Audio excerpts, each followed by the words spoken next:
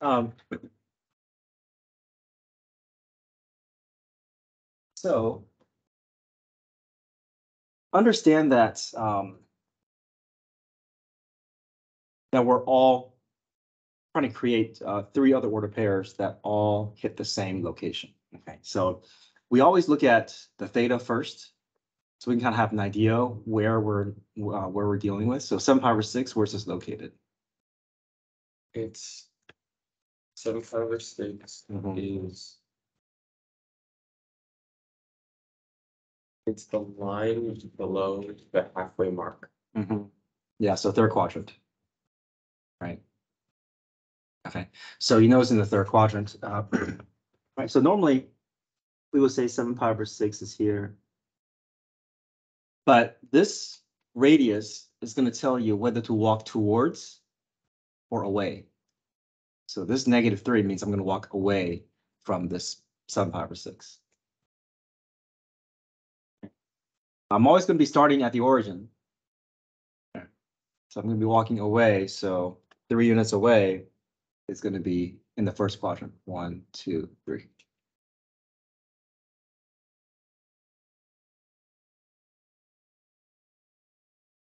Okay, does that make sense? Yes. Okay, so now I want to be able to create 3 other order pairs that also hits the same point. Okay, so an easy one is first quadrant. First quadrant, which what's the radian measure of this Pi over 6. pi over 6? Okay, so and I'm walking 3 units towards pi over 6 to hit that point, so that's good, right? So now I want to find another variation of third quadrant that's same as 7 pi over 6, but I know that I can get coterminal angles if I add or subtract what? 2 pi. 2 pi. So you say you don't know whether to add or subtract 2 pi. Well, if we go in the wrong direction, we're going to be outside the interval. So for instance, if I did 7 pi over 6 plus 2 pi,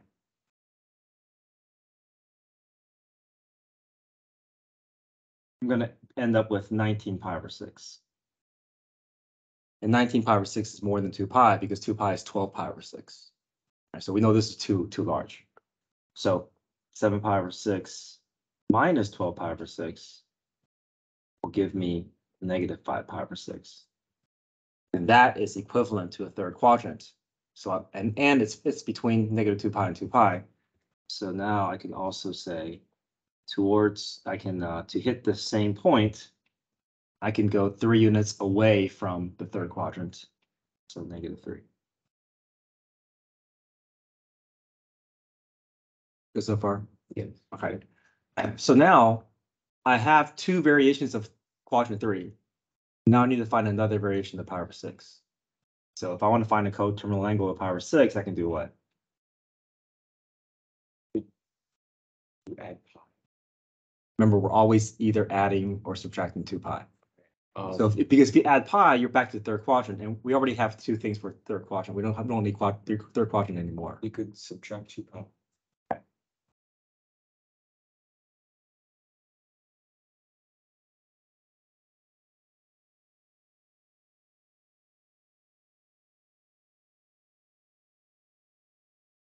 Which is -11 pi over 6, which does fall inside the interval.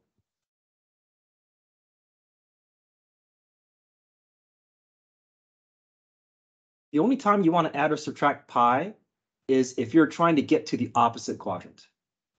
Let's say you knew that you're dealing with 7 pi over 6, but you want to get to pi over 6, you can subtract pi to get to pi over 6.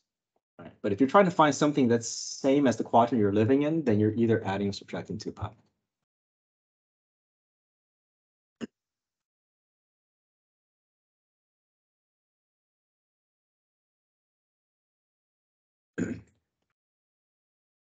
At least I'm going to help them with the pre-calc stuff, and they'll help you.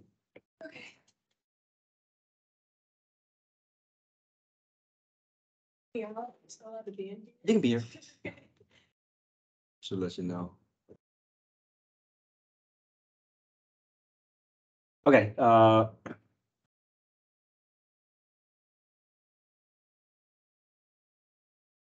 hey, Killian and Yusuf, do you guys have any specific questions you have for me? I don't know whether you want to go through the whole worksheet or whether you just wanted to ask specific questions. No, I'm pretty good. Could you go over the cube root ones? Because I'm lost on Yeah. that. Yeah, sure. Okay, so I'm going to skip to the back of the worksheet, but you didn't.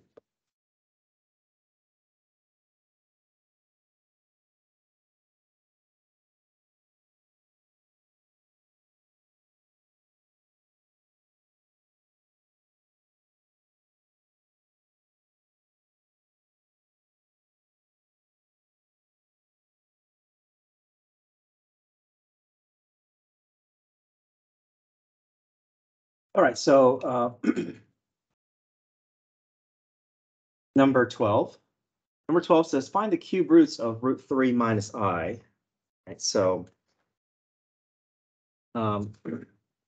whenever we're dealing with these cube roots, there's two options here. Either you're given something in rectangular form or you're given something in polar form. Rectangular form takes a little bit longer, polar form is a little bit quicker. So first thing you want to do is you always want to try to get r and theta. So if you're given a plus bi, okay, first thing you want to do is get your r and get your theta. And then make sure you're living in the appropriate quadrant. Okay. Now, after you get your r and theta, you can build your complex polar number, polar form, which is r cis theta, or I can do it as r cosine theta plus I sine.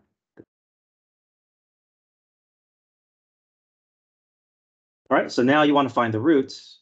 So it's always going to be z to the 1 over n equals r to the 1 over n times cosine of n theta plus I sine n theta. And the n is always going to match whatever root you're dealing with. Cube root, fourth root, fifth root. It's going to be, oops, sorry, my bad. I messed up something here. Not n times theta. It's 1 over n times theta.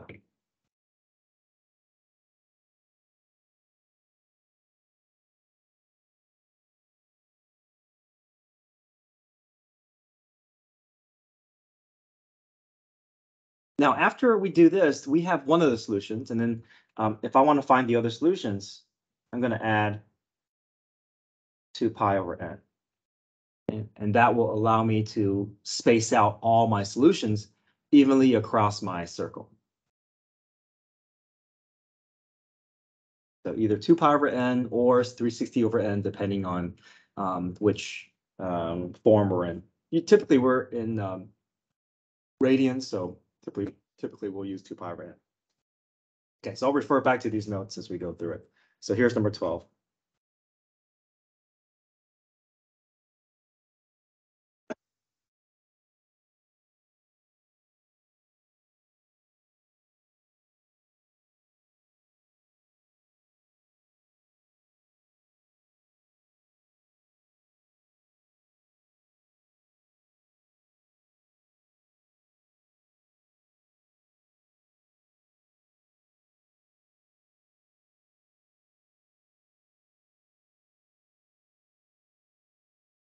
Find the cube roots of root 3 minus I. So first thing, find my radius. The root 3 minus I is same thing as root 3 minus 1i.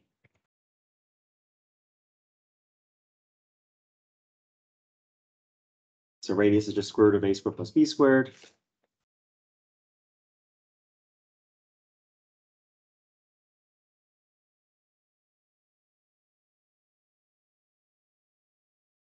Which is 2.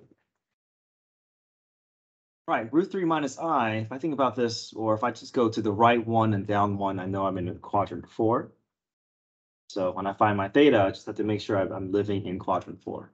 Okay, so theta is equal to inverse tangent of b over a. Okay, this is a unit circle value. Inverse tangent of -1 over root 3.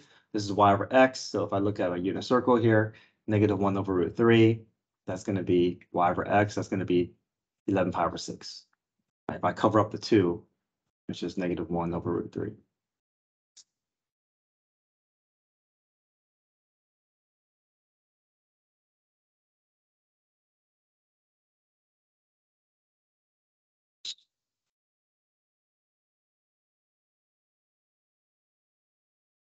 All right, so I have my r and theta. Now I can work towards building my complex number, right? So z equals r, which is 2, cosine of theta plus I sine of theta.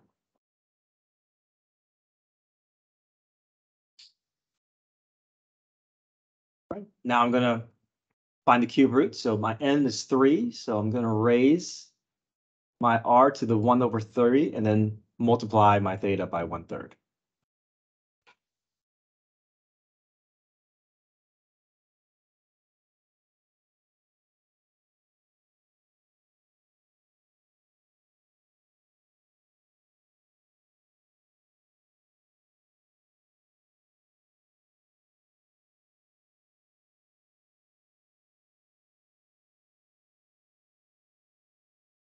Do some cleanup here.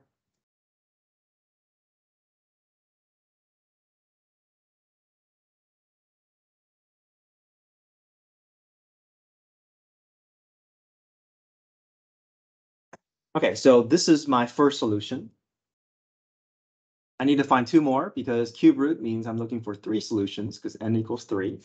So then to find my other solutions, I'm going to go through my pattern here. So my pattern is add 2 pi over n. My n is 3, so I'm going to add 2 pi over 3. I'm going to find common denominators so to make it easier for me since we're doing this without a calculator. So plus 2 pi over 3 is same as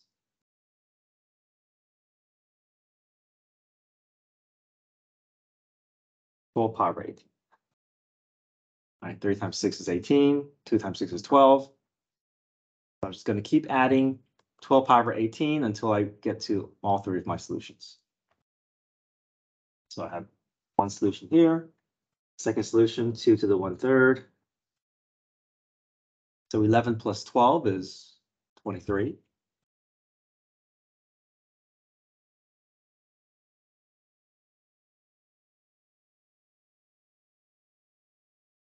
That's my second solution. Third solution, 23 pi plus 12 pi. So that's 35 pi.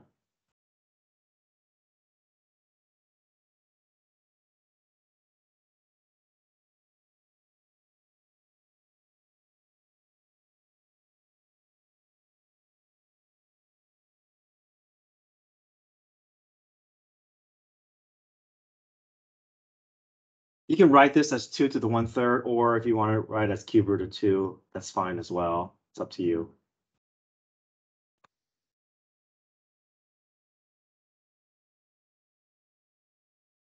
Okay, any questions? No, all right, thank you. Now 13 is also finding the roots, but it's a little bit easier because it already gives it to you in terms of r and theta. So it saves a bit of steps because you don't have to find r and theta. It already gives it to you. So if we look at 13 here, 13 says find the 4th root of Z3.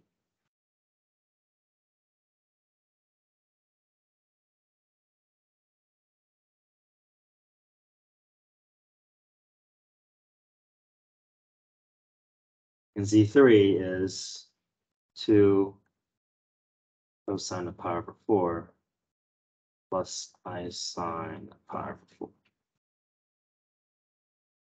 So if the complex number or if the polar form is already given to you, then it saves a step, right? You don't have to find r and theta. You already see r and theta. You just have to build your first complex number and then find your other solutions by going through your pattern. Okay, so you do the same thing you did on 12, but you use 1/4 instead of 1/3. Exactly. And you get yeah. 4 solutions. Right. Okay. Looking for 4 solutions. And we're saving some steps because the R and theta is already given to you.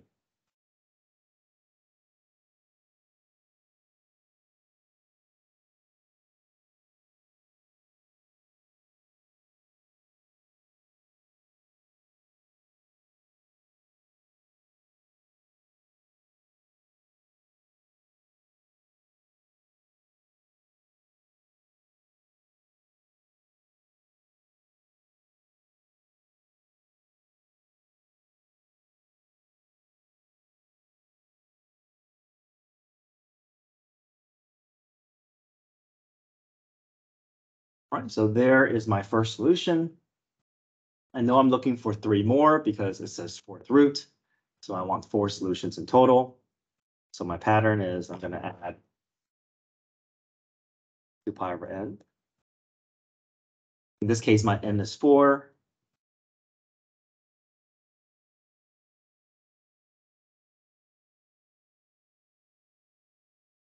And if I want to match common denominators there, it's the same thing as 8 pi over 16, right?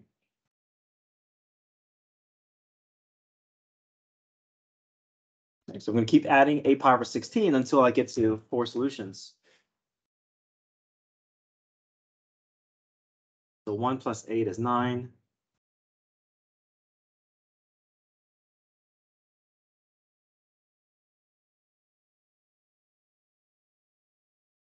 Nine plus 8 is 17.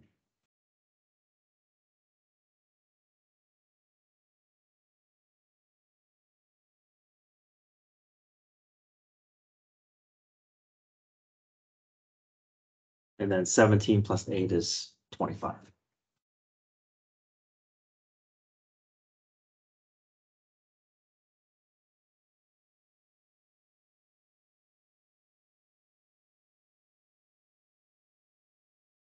Okay, so there we have it, 4 solutions. How would you tell if it's supposed to have 4 solutions instead of 3? Well, it says find the 4th root.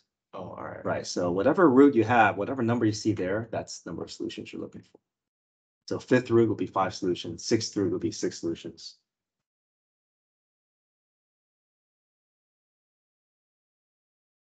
Okay, I think, yeah, the roots are the hardest ones because the other ones you're just following formulas and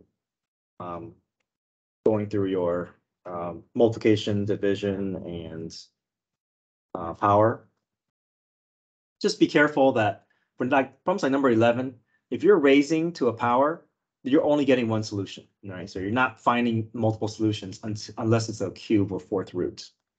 So if you're just raising to a power, a whole number power, then you're just doing 1 solution.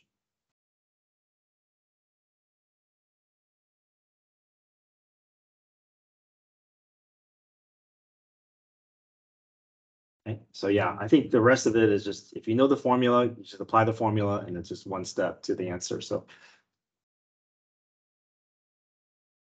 yeah, let me know if you have any other ones you want me to go over specifically, since you guys have the key.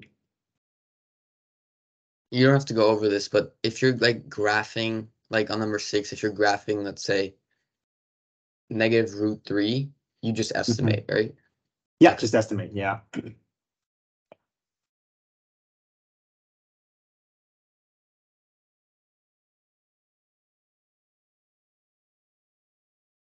How would you graph negative square root of 3? Well, yeah, so it's not, it's kind of like an estimation. So you know that square root of 1 is 1, right? You know that square root of 4 is 2. So square root of 3 is somewhere between 1 and 2, so 1.4, 1.5. Right? You're trying to find 2 numbers that multiply to be 3, more than 1, but less than 2. So it's a good estimation there, 1.4-ish.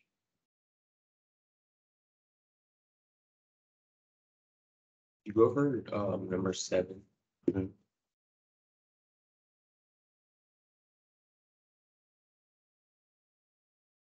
Okay, number 7 says convert -2 plus 2 root 3 I to polar form.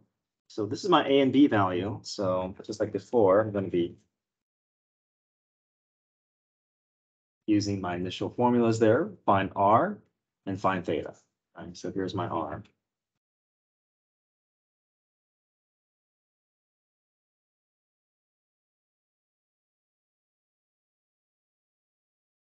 Okay, so 2 squared is 4. Now 2 root 3 squared, I got to square both my 2 and the root 3, so it's 4 times 3, which is 12. So root 16 is 4. My R. Now theta, I need to do inverse tangent. And also I want to kind of point out which quadrant I'm in, right? So -2 plus 2 root 3, I'm going left 2, up 2 root 3, so quadrant 2.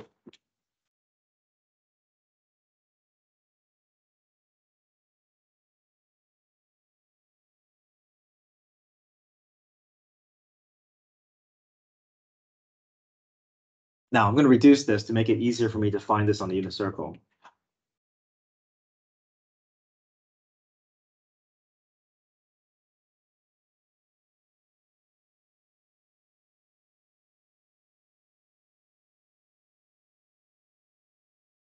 So basically I'm asking where is tangent equal to -3/1 or y over x is -3/1. So if I look on my unit circle here, root 3/1, that's going to be 2 pi over 3, right? If it's 1 over root 3, then it'll be 5 pi over 6.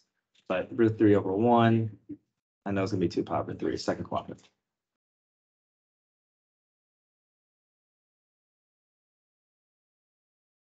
So I have my R, I have my theta, and now I can build my polar form.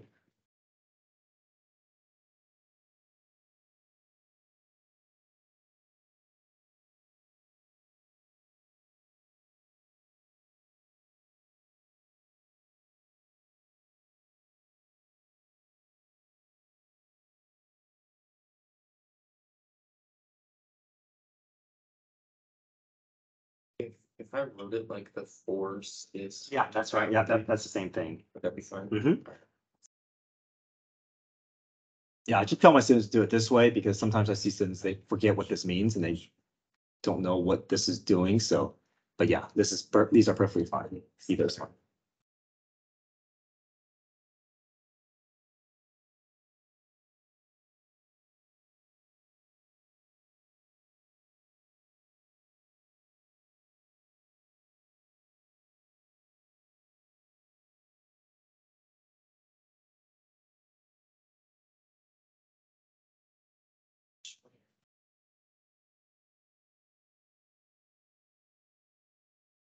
Oh.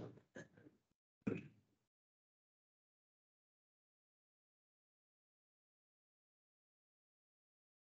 think that's everything I needed help with. Okay, good. All right, well, thank you. Good luck.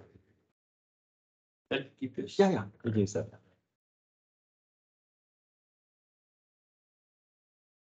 All right, Killer and Yusuf, anything else? No, I'm I'm good. good. Thank you. Thank you. See ya.